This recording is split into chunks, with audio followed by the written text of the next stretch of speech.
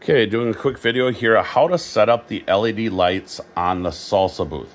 The Salsa Booth is a little bit different than the Mobi Booth, and the Salsa Booth is this one. The Mobi Booth is the round one. The Salsa is the oval one, so on the oval one. So the software is the same, but it's just a little different process. So as you can see, select accessories, but this looks a little different. So this has S4 something, something, something. It's a generic LED controller. We press that. Now it brings up a screen, and there's three different things. So there's SP105E, SP107E, and SP110E. We want to pick the middle one there, which is 7. And then we go to a track screen, we go Edit, and we want it on Mode 1. So make sure that's on Mode 1, and we go Save, and Save. Whoops, I went too far. Try that again. And then we go Interacting. We want this one on Mode 9. So we're going to go to Mode 9.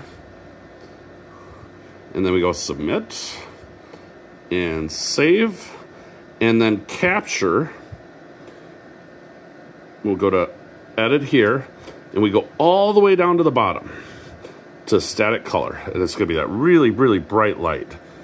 And we hit Submit and Save, and then we just hit Save again, and done.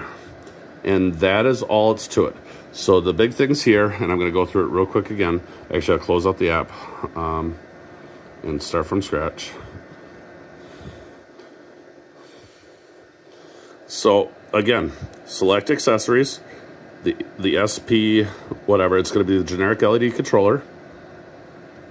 Over to 107E, and then we're going to edit the attract screen, interacting, and capture because it doesn't save it. So edit. We want this on Mode 1. There we go.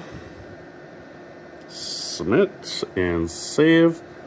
Interacting we want on 9. So 9.